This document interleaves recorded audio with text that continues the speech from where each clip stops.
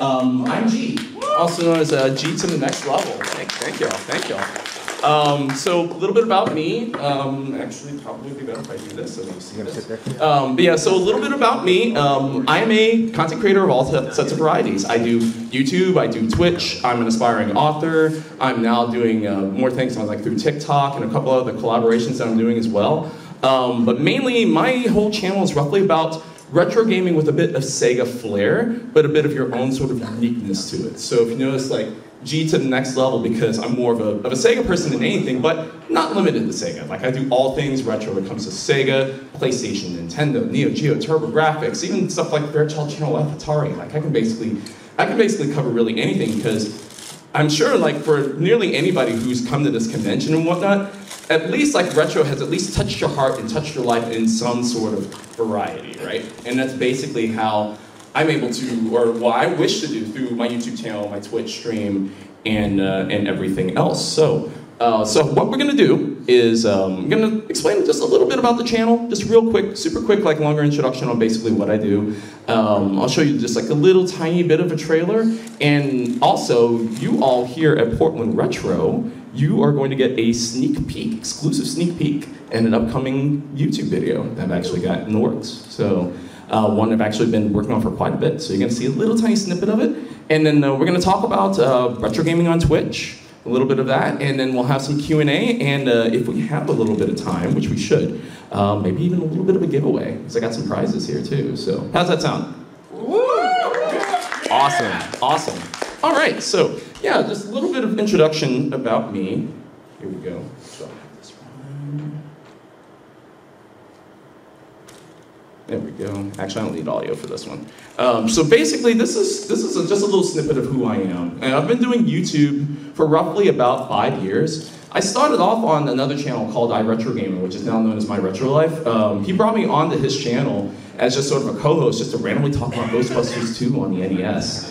And because I was just trying to figure out, because I've always wanted to do something like YouTube for so long, but I just kind of was spinning my wheels. I couldn't really tell exactly what I wanted to do, how I wanted to present myself. What's your gimmick? What's your catch? That's generally the thing that I think about when anybody does content creations. I think anybody should definitely try it if you want to, but it's what's really the thing that makes you unique? And for me, it's basically about SEGA, because even though I started with Atari and with the Nintendo and whatnot, my gaming life really started at the Sega Genesis. I even competed in the '94 Blockbuster World Championship, if you saw that. I didn't make it past the semifinals, but I did compete, and it was pretty awesome. But I do all kinds of different things on YouTube, and I've been doing it now for about 5 years. I've been doing Twitch for roughly about 1.5 years.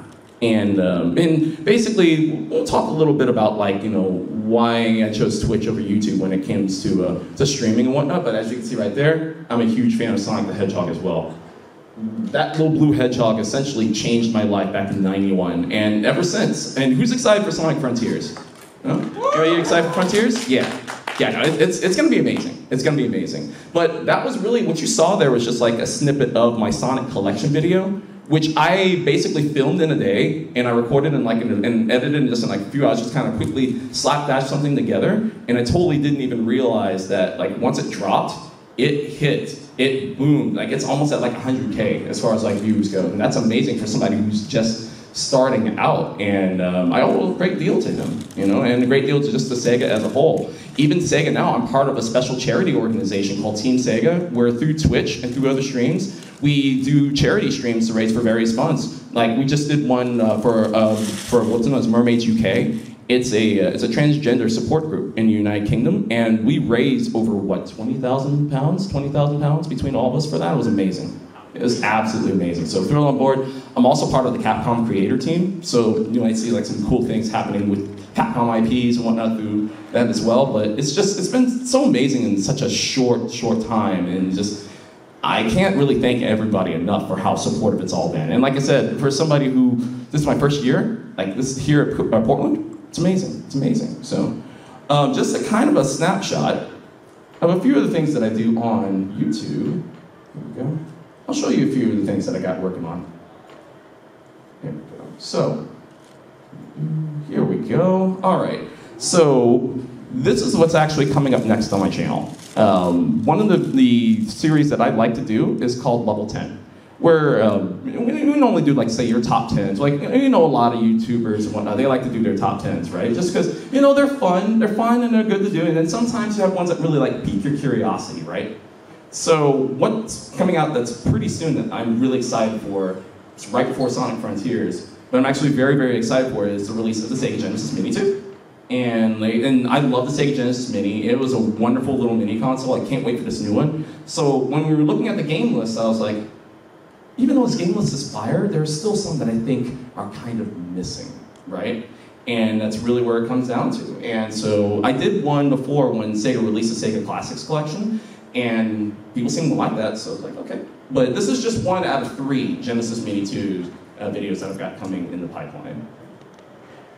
Another one, this one's actually a lot of fun because it's like we all have our moments that, like, we find these games that we love and that we grew up with as a child, but there are moments in there that you're just like, wow, this part sucks. It's just like, even though you still love the game, but so 10 great moments in games that suck. See, like, things that I like to put into those sort of perspectives. It's like, but do it in reverse. Instead of like bad moments in great games, how about great moments in bad games? So it's like, so we do it in reverse. So, and here's another one where the TurboGrafx 16 Mini, another system that I love to death. And this one I'm actually going to be pulling out of the table too, because I know the Mini's been out for a while, but this is one that I love the TurboGrafx too. Very underrated system. Like, very, very underrated system. But yeah. And this one, so this is one of the new series I've actually got in the pipeline. This is called From Gutter to Throne.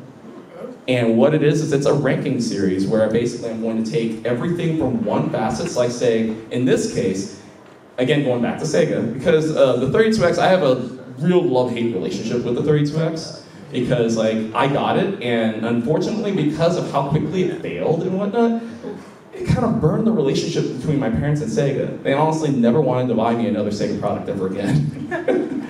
But I still unabashedly love the 32X. Like, I think it's still a great system, so yeah, we're doing it. We're taking every 32X game and we're gonna rank them from gutter to throne, but keep this in your mind for just a few moments.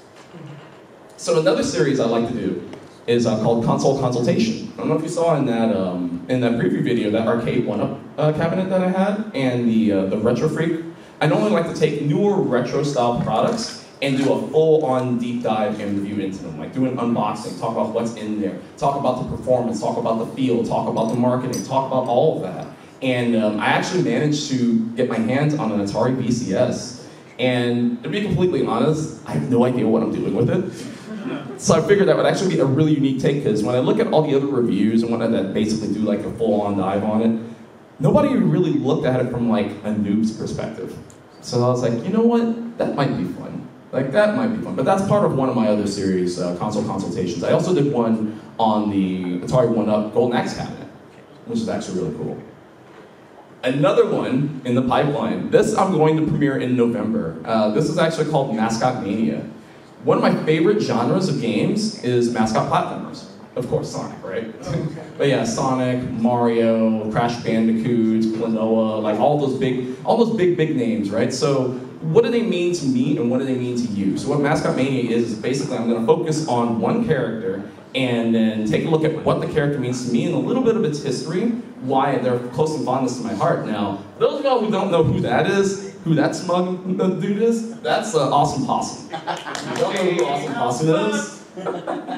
Yep, kicks Dr. Machino's butt. I'm awesome. Yep, that's Awesome Possum. So, and what it is, I'll take if a game that has more than one game, I will pick one game that means the most to me and do a quick review, and then synopsize over the whole mascot's history. So, Awesome Possum only has one game, so that makes this one a little bit easier.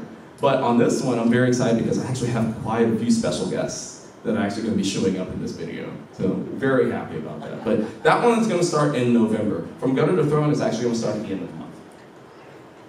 And going back to console consultations, so who here has Nintendo Switch Online? All right, now how many of you have the expansion pack? Okay, so you got a couple of y'all that have the expansion pack. So again, this was something that I had to dig into because who better? Because like for Genesis, and when they announced that Genesis stuff was coming to Switch Online, I got excited. Especially like if you look at the games that are on there, pretty solid game lineup. But what about that controller? What about that $50 controller that is really, really hard to get, like in certain circumstances, right? So do one better, review the controller, but also take a look at all the games that are currently released and take a look at that as well. So that way, I want to help anybody, like if they're debating whether or not, oh, you know, should I go after this? Should I subscribe? Should I sign up? This is basically to be a one-stop shop for you on that. And I also have one plan for the Nintendo 64 controller as well. I just don't have a thumbnail for it, but I do have that as well. And then going back to Gutter to Throne, this is episode number 2. This is one that's very near and dear to my heart because, like with SEGA, one of my favorite publishing companies is Renovation Products. You just make some of the most wild and wacky games that you would never ever expect on this system. And this one's going to be a lot of fun too. So that's episode 2. I'll let y'all decide what this one's about. We're coming back to Sonic, but because everybody asks me, like, what is the worst Sonic game ever made? And I'm just like, I figure I have a good reason to answer that question with the game that you see there. So we'll have to wait for that one.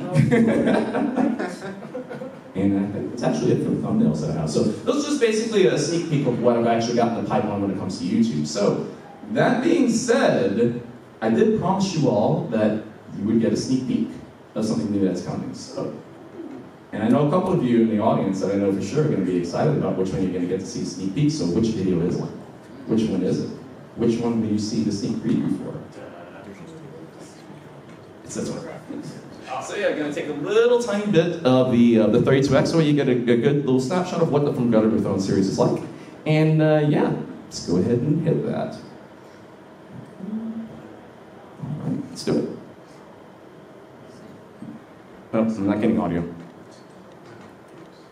Hang on. Actually, no, it's on me. Give me 1 second.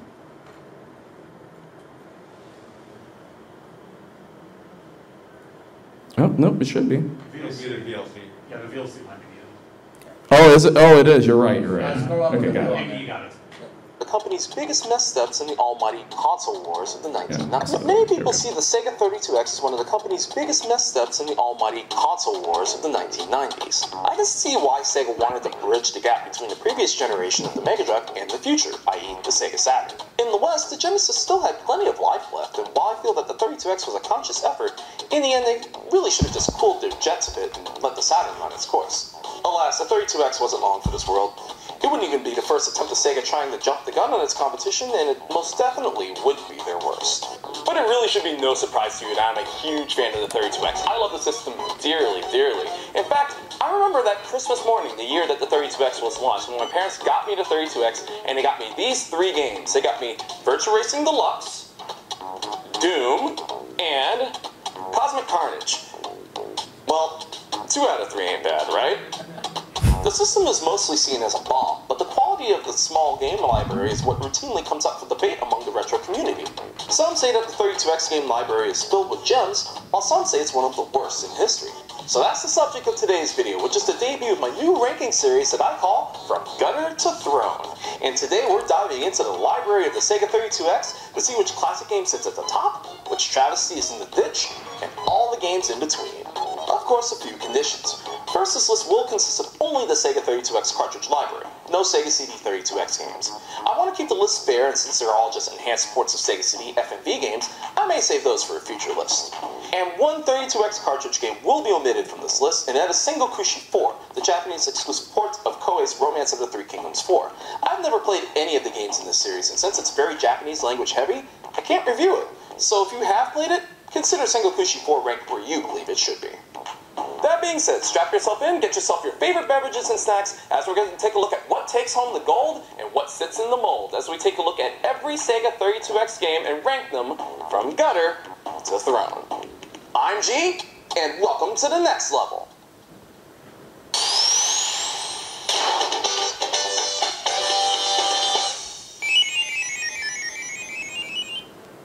Lying in the gutter at number 33, it's Motocross Championship from Sega. Extreme sports were all the rage in the 90s, so it makes sense that Sega would want an extreme sports game for their 32X lineup. So we got Motocross Championship, and the only thing extreme about this game is how extremely awful it is. The game is ferociously ugly to look at, with muddled textures, blurry or non-existent backgrounds, and overly pixelated characters.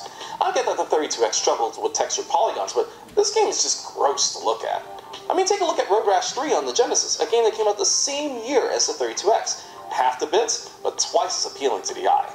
The audio is pretty terrible too. Very shrill, harsh Western Genesis music that obviously isn't using the 32X's power at all. And be prepared to hear the clanging of your bike and your colliding opponents saying, "Hey!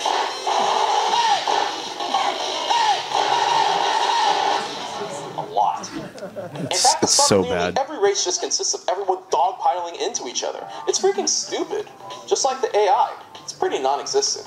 The controls aren't too bad for the bike itself, but when you try to punch or kick people, again like Road Rash, it's so delayed and in some cases won't respond at all. And why are you punching people in a motocross game anyway? And the tracks are uninspired, and because you're so close to the camera, many times you wind up jumping into a mud pool or colliding with another racer when coming down off jumps or taking sharp turns. It's a disaster. Keep in mind, this is a game that SEGA published themselves. This is embarrassingly bad, especially when there are several racing games on the Genesis that look and play much better than this game. Overall, Motocross Championship is ugly and annoying, with the latter being the keyword here. Everything about this game is annoying. Unless you're going for a full 32X collection, stay away from it at all costs. Next. Number 32, BC Racers from Core Design. If you're a fan of Chuck Rock, stand up. No? Nobody? Ah, there's one. I knew you were out there. BC Racers is a kart racing game that's a spin-off of Core Design's Chuck Rock series, and the 32X version is a port of the SEGA CD game of the same name.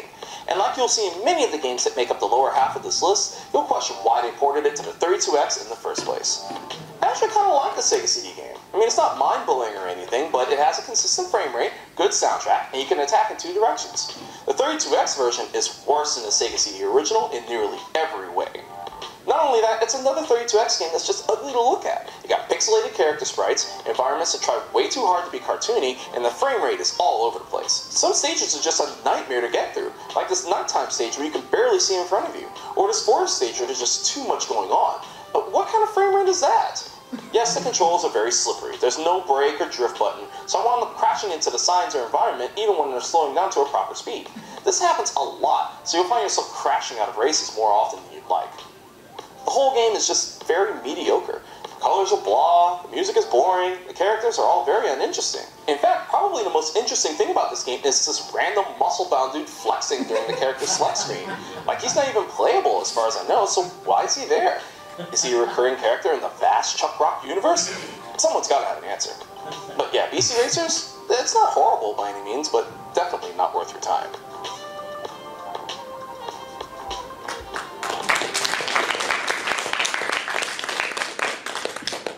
All right, so I've actually been working on that one for quite a while, and I'm thrilled to announce that, I am thrilled to announce that it's actually going to be released at the end of the month. So, I'm very, very happy about that. Sweet. Oh, never mind. All right. I assure you I know how to work these things. All right, so, yeah, that's pretty much YouTube as a whole, right? And I'm really looking forward to the future. There's going to be a lot of good stuff that's coming to the channel. And I know that I had to take a little bit of an extended break for a while for various reasons, but I'm glad to be back in full force. So, that being said, what was I doing in the meantime? Well, I got bit by the Twitch bug. Like, who here watches live streaming on Twitch? Yeah, Giant, yeah, I hear you, Giant, yeah. I know we've got some data issues right now. By the way, Twitch chat, how you doing? We're actually live on my stream right now. There you go. But we're trying to anyway. Trying our best. Yeah, it's like data notwithstanding, but yeah. So I roughly stream about 4 days a week on Twitch, and Sundays, Mondays, Tuesdays, and Thursdays. And I try to keep things in the same sort of variety, but also I do modern stuff as well. So like Sundays. On Sundays, I have theme days. So on Sundays, I do RPGs, or what I like to call Shining Force Sunday, where like I tackle on a different Shining Force game from the SEGA Shining Force series and play them all the way through on Sundays. So it's kind of the longest, more episodic side to it. Or I'll do stuff like Crusader of Senti or Snatcher or something, which by the way, Snatcher is amazing. Where's that? Did he leave? Is your friend? Oh man, there was an awesome Gilliam cosplayer here. And I was just like, man, dang, I wanted to get a picture with him. But, oh well. Okay, awesome. And then I do Tuesdays, Wednesdays, and Thursdays. Or Tuesdays, Thursdays, and Fridays. Thursdays I'll normally do like retro inspired stuff, or sometimes more modern games. And then Fridays is community night. So community nights, like I'll do on the Switch mainly. So we'll do Mario Kart, Mario Party. We used to do Bomberman R, but unfortunately it's not a thing anymore. But of course, Splatoon. Who here are Splatoon players here in this audience? Heck yeah. No, I love that game so much. Like I would have never imagined like how much that game would become huge for me. You know, that's a big thing. And then Tuesdays most especially, because going back to being retro focused, on Tuesdays I do viewer request night. And so when I do viewer request night, basically you request games for me to stream. So whether it be on Genesis, Super NES, or PlayStation, I'm going to expand that a lot more too. So you use your channel points. You know, when you watch streams on Twitch, you get channel points. You can use those channel points to request a game for me to stream specifically for you, which is really, really awesome. So just to kind of get a little tiny bit of what my Twitch channel is like, check this out.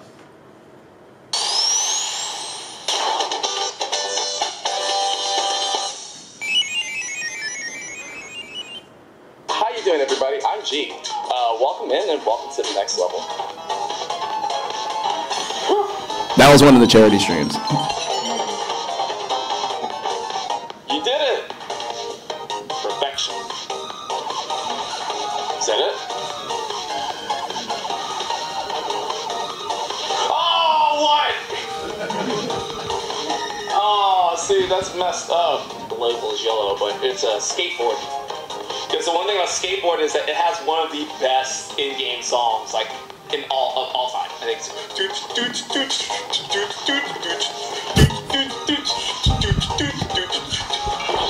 You know what? You want to do that, bud? You want to play that game? I'm okay with playing that game. Bye-bye! I want to be the very best. But no one ever was. To catch them is my real test. To train them is my cause. That's my wife, by the way. In a world where pizza always responds, a select few are chosen to pick the ones that are worthy of being eaten. Which ones will rise and which will fall. Coming to theaters near you as the dough rises. Rated PG-13. I don't know where I was going with that, but there you go. Oh, no. Go.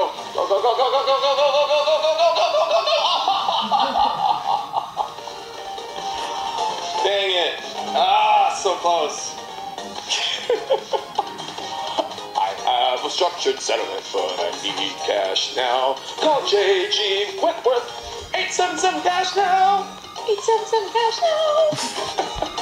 Wow.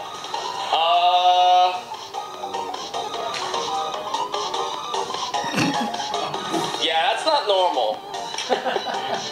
Masupalami as he's going through the jungle, got the tail that's been having swinging time singing. Hooba! Hooba! Hooba! Hooba! Masupalami. Yep. If you know, you know.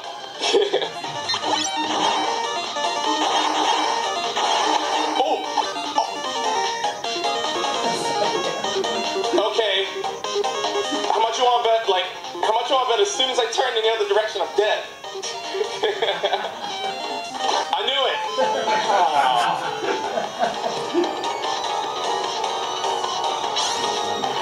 What? Oh my God! Really? But yeah, they're decent. Oh, come on!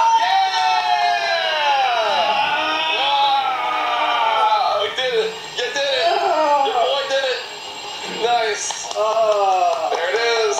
Cheers. Cheers all around. Boom. Drinks on me. Sometimes I cosplay too. Well, back in my day, we used to slay demons one-on-one in this annoying mutt named Tanjiro Kamado kept on getting on my nerves. Oh, I wanted to slay him with a floor rush. Dang, this thing's hot. It's freaking hot. That was a sponsored stream, by the way. Boobs. Let's see if it's boobs. Alright, Kale says it's boobs. It looks like a booba lady. Team boob. It is booba. Oh, that's two Tyrus, that's why. That's why it threw me off. I was just like, wait a minute, is it Tyrus? It's Golden Axe 2. Her outfit's different. That's why. Oh, go team.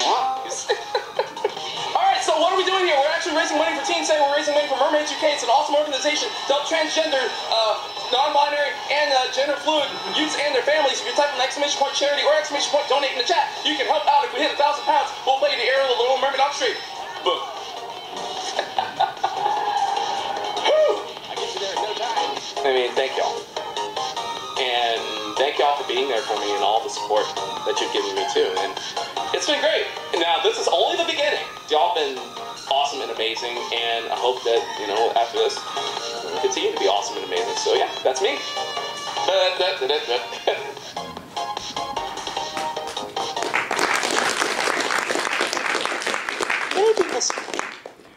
All right, so yeah, that's just a little snapshot of all the mayhem that happens on Twitch sometimes, and yeah, it's just because the communities in Twitch, because many people don't really think of Twitch for being a hotspot for finding like retro streamers and whatnot.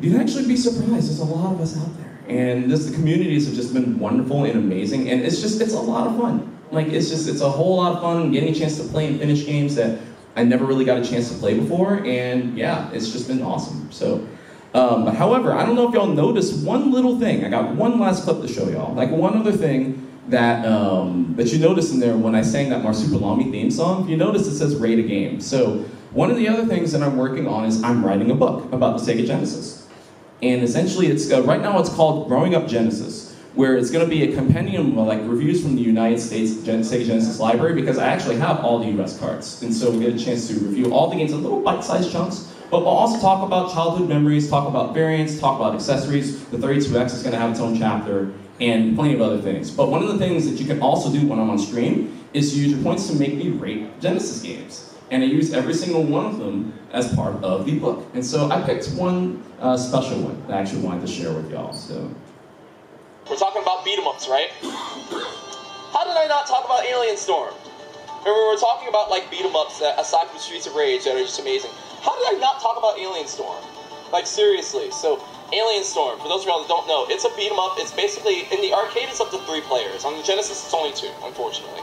But you do get 3 different characters to choose from. You get a male character that uses a lightning weapon, you get a female character that uses a flamethrower, and a robot that uses like a lightning whip. It's very, very cool. And the thing is that it's very tongue-in-cheek, because you're basically a group of people that run a burger stand called Alien Burgers. But then whenever, you know, they get the call to stop an alien invasion, they turn into the Alien Busters.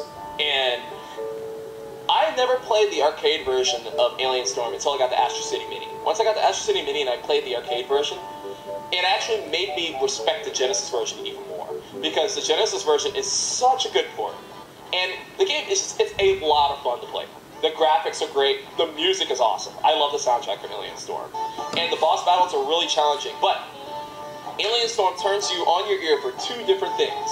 You think it's just a standard beat-em-up, where you just, you know, you jump, you punch, and then you also have an energy attack that either clears the screen, or however, like the robot character, for example, when you do his complete screen clearing, he explodes. Like, he self-destructs. And it's funny, like, he self-destructs and then his head drops, and then another robot body comes and picks up the head. It's so funny. Like, the humor, like the tongue-in-cheek humor in this game, the personality in this game is freaking awesome. It absolutely is.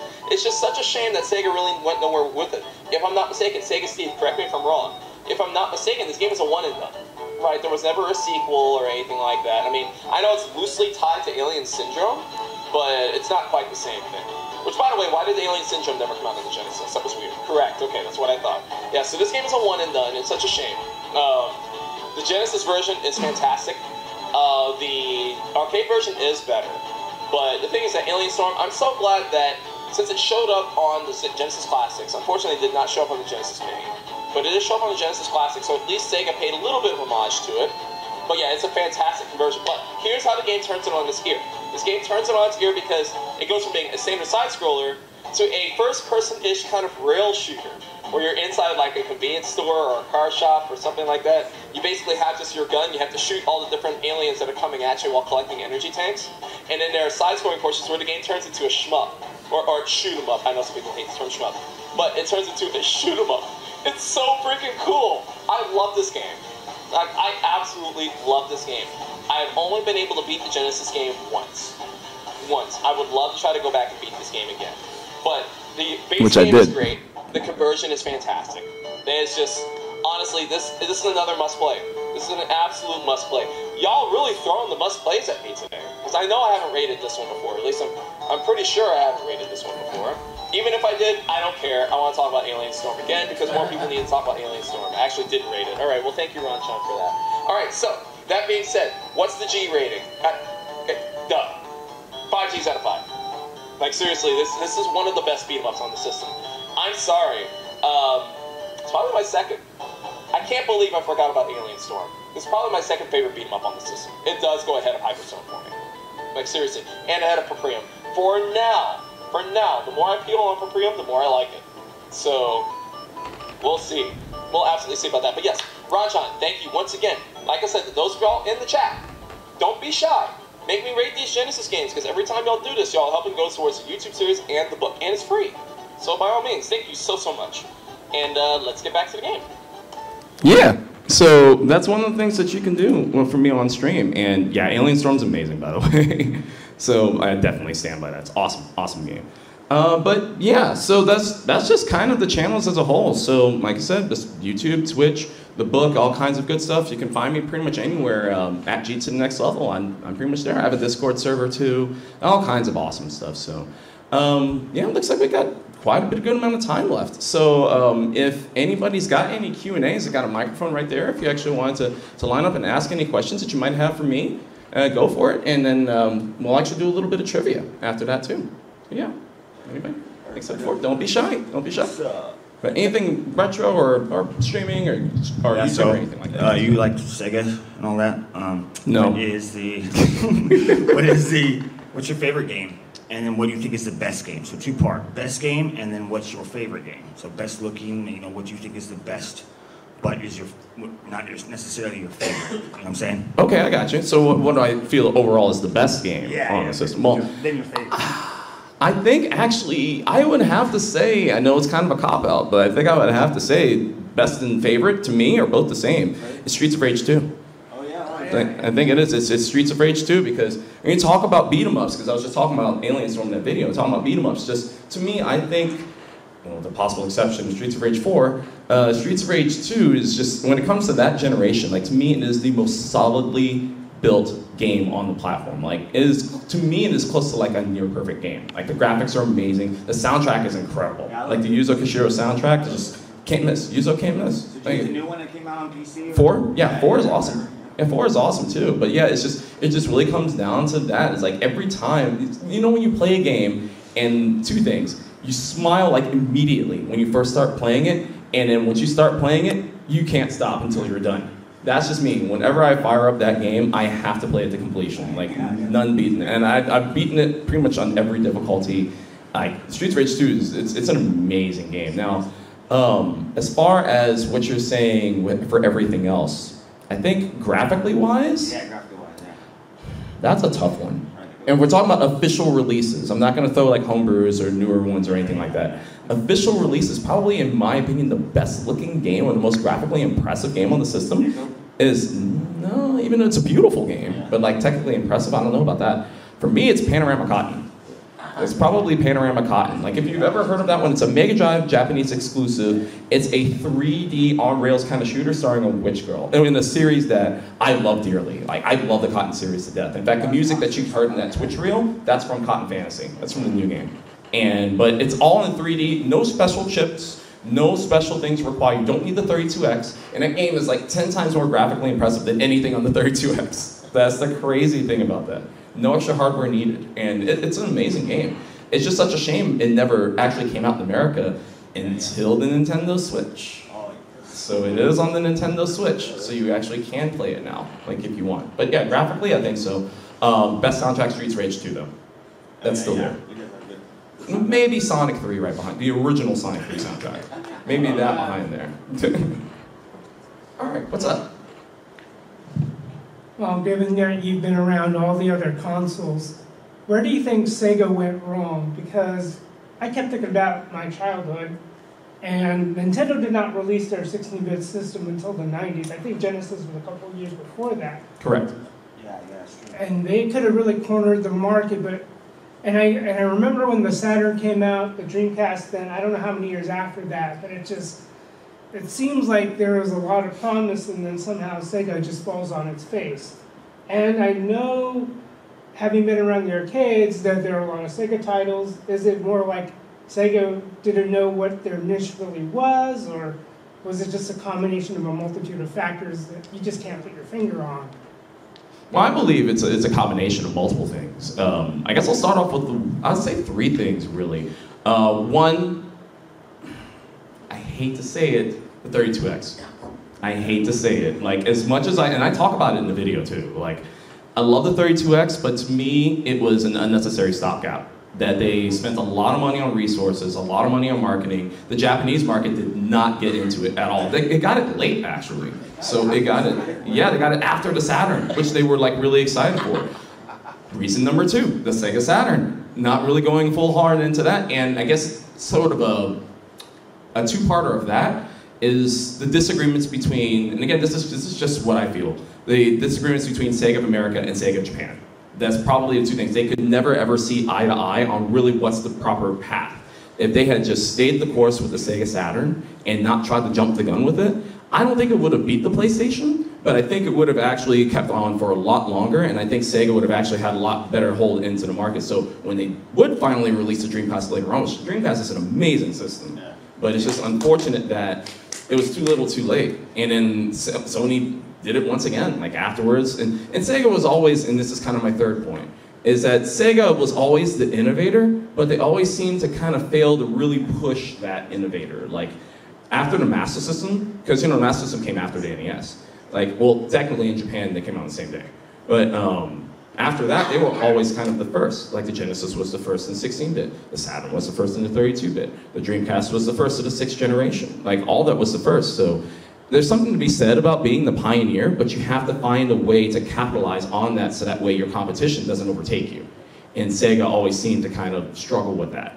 Because even with the Genesis, like, they were able to survive through brilliant marketing, top-tier games, really finding your market and go after it. But they seemed to struggle with that afterwards. So I think they could not ever recover from the Saturn. And that was just really what it was, so.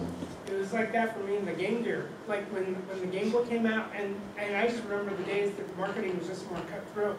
It was funny and just to the point. Like, they would just compare and contrast each other. Exactly. That's why my 2nd point is probably the most important thing. Like, if Sega of Japan and Sega of America got along and were on the same page, they probably would have lasted a lot longer. Okay, anybody else? Come on up, man. I know you got a question for me. My question to you is, my question would be, where do you think the popularity of retro gaming is right now, and do you ever think that it will be waning, like maybe the next 10 years? Now, like I said, as a nostalgia, as a person who loves nostalgia and loves retro games as well, I hope the popularity doesn't wane down. But as I see, like, as more and more newer consoles come out, it seems like you said, consoles like the Nintendo Switch are putting in, like I said, more older games into their system under subscription and stuff like that. So like I said, where do you think it will be in the next 10 years? Ooh, good question. So where do I think retro gaming will be in the next 10 years? I think there's always going to be a place for retro gaming. I think it always will be. It's just that what I've normally seen is that as the generations change, as we all start aging, it's like we all start aging and then we have children of our own, if you have children, it's like we have children of our own, and they start getting into it as well. That once that next generation starts going up, so like say right now, like the more popular thing is the 6th generation, like PlayStation 2, GameCube, Xbox, all of those, and to an extent Dreamcast. Like all of those really starts, and I think that due to these new retro compilations that are coming through and stuff like the Nintendo Switch, it's one thing I love about the Switch is that the companies have really, really taken it back, like, hey, let's bring these old games back and have them digitally available. You can take with you anywhere. Like the Ninja Turtles Cowabunga collection just came out. Like, it was incredible. An incredible collection. The Atari 50th anniversary one is coming out. I think there's always going to be a place for it. I just feel that, like, over time, the older generations are probably going to start, because, like, nobody really talks about Atari. right now, right? It's like nobody really talks about Atari, unfortunately. I love Atari, but it just seems like just over time, within those next couple of years, the 16-bit generation, Super Nintendo and Genesis, they're always going to have their really avid fans, but it's still going to gradually decline over time until we get to, like, say, the 7th generation when things start getting a little weird. But I think just there'll always be a place for it, but I wouldn't be shocked to see it like start gradually. But here's the other thing: as long as there are more people that are really, especially with like the indie market too, because like a lot of the indie games that are actually out there are really retro focused. I'm playing one right now called One Shot, which is actually very retro focused in that style. And as long as they continue to keep making those games, I feel that generation is going to still continue on because they'll look at, oh, you know what, I like this game. What is that inspired by? Contra? Ooh, what's this Contra game? Ooh, like somebody who's played like Blazing Storm or something like that. Or like The Messenger, like, oh yeah, I like that Messenger game. What's that based like on? Ninja Gaiden, what's that? You know? I think there's always going to be a good spot for that because of that market as well. So I think it'll still be around. This is kind of hard to really gauge like in that sort of a time frame, but I feel there will always be a place for retro gaming in people's hearts. I also have a second question. My second question is, which console will you stop at when it comes to retro? Oh man, this question. All right, so he asked like, what's really the stopping point for retro? So for me, it's like, everybody's going to look at it in a different way because we all grew up in different periods, we all grew up, had different upbringings and whatnot. Some people consider only like the vintage as retro, like the Atari, the first and second generation. Some people only figure that out. Some people will say, oh, well, you know, it's 15 years old, so that makes the Xbox 360 retro, like that sort of thing. It's like, it's really kind of all over the place, so it's really a tough question to answer. So I'm going to answer it in what I feel is how I kind of look at retro. It's like, I kind of look at retro as more of a culture than a timestamp. Like really out of anything. It's more about the feel of like a classic side-scrolling platformer or something like an original Legend of Zelda. Like the newer games that come out just don't quite have the same feel. Like it's like I could feel something like Ocarina of Time as retro, but I don't think I could ever consider something like Breath of the Wild as retro. Like with too many modern advances and whatnot. So I kind of make things simple. And that to me, with the exception of the original Xbox, because the original Xbox kind of did it in certain ways, and I guess to an extent GameCube too. If its native display is HD, I don't consider that retro. However, if it's like an inspired game that comes out for that, that's retro inspired. Like one of my favorite games in recent memory is Xeno Crisis. Wonderful game. Stardew Valley. But that Stardew Valley, another good example of that too, right? So that's more retro inspired. But yeah, that's kind of my take on it. I think I got time for one more question. Sorry. Sure, come on up. Yeah. So I don't know if you knew this, but originally when they were going to release the Saturn in the U.S., they were going to release it in September, but then they changed their minds at like the last minute and they released it in May at the at the first ever E3. Yep. And $2.99. Yeah, that's it. You were wondering about that? Yeah. And do you think that was a really bad decision? It's a terrible decision. Just period. That one shot right there pretty much took the Saturn out of contention. That was the sad thing about it. Even if they had stayed the course, I think they probably would have survived a little bit longer than they did. But between them putting out the system too early, so nobody was prepared for it. They had very little games at launch because all the other third-party companies were prepared for their regular launch date. So Sega only had like what, Virtua Fighter, which wasn't even complete, and like in a few other games, like it was barely. I mean, there's a reason why they put out Virtua Fighter Remix. Like that's like the real one. Yeah. But between that and then angering many companies like KB Toys, they just completely threw Sega away after that. They're just like, okay, well we're not carrying your products. A big chain like that.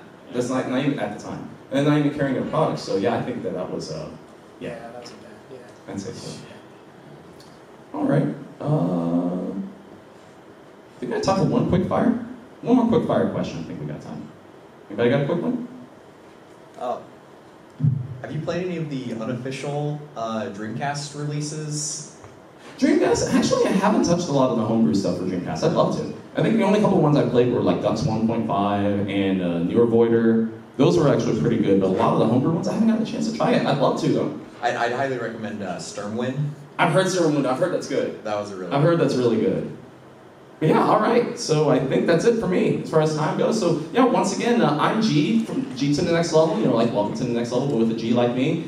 Yeah, you can find me pretty much anywhere: YouTube, Twitch, TikTok, Instagram, Twitter. You pretty much name it, and I find it. And once again, I'm thrilled and honored. Huge thank you to Portland Retro for bringing me in. And yeah, I hope to see you all throughout the con. If you'd like, I'm actually going to be doing an autograph session in about 15 minutes. If you'd like to come see me there and come hang out and chat for a little bit. But yeah, I really want to appreciate you all coming out. Thank you all so much. And as I always say, be you and be awesome. I'm G, and I'll see you on the next level. Thanks, everybody. Please don't forget to like and subscribe, and to the right are the playlist of the Portland Retro 2022 and some other interesting videos. Thank you.